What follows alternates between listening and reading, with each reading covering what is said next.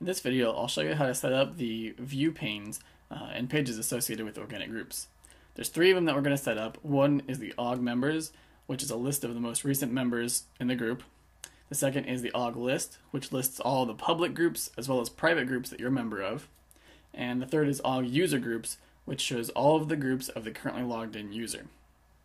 In order to do this, we're going to need a couple more modules. The first is Chaos Tools, which can be found at drupal.org/project/ctools, and Views, which can be found at drupal.org/project/views.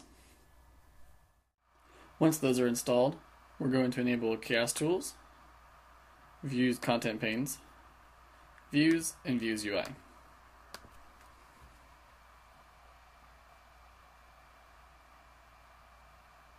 The first view pane we're going to configure is the OG members. In order to do that, we're going to go to Structure, Views,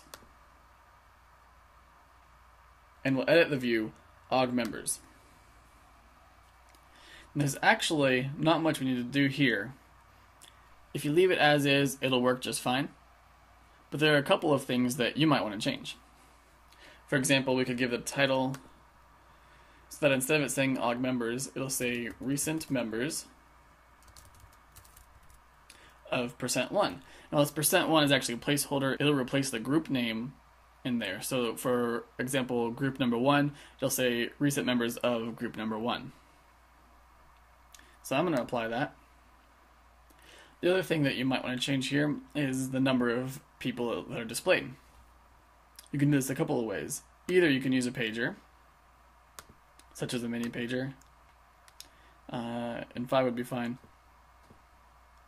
Or you can just change the number to something like 10, maybe the most recent 10 members. I'm okay with that, so I'll go ahead and just save it.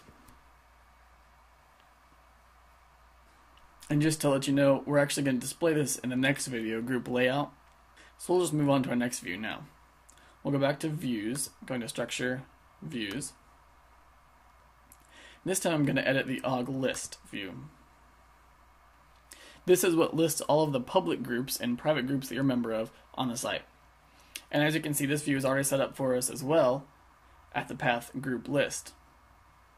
So if we type that in the URL bar, we can see what that looks like.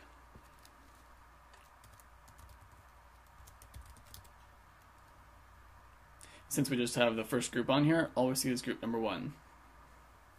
I'm going to go ahead and go back, because for this video I'm going to go ahead and add a menu item. I'm just going to make it a normal menu entry and call it all groups. I'm going to put it in the main menu and apply. Now I'll go ahead and save this. And we'll move on to our last view. We'll go back to Structure Views once again. We're going to scroll down to the OG user groups. Again, this is already set up with a path at user-groups, so we can see what that looks like.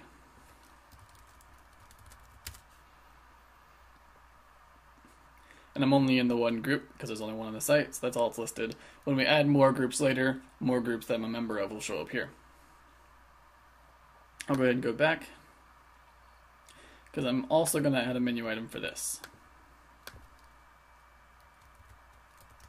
Call it My Groups, put it in the main menu, and apply. And save.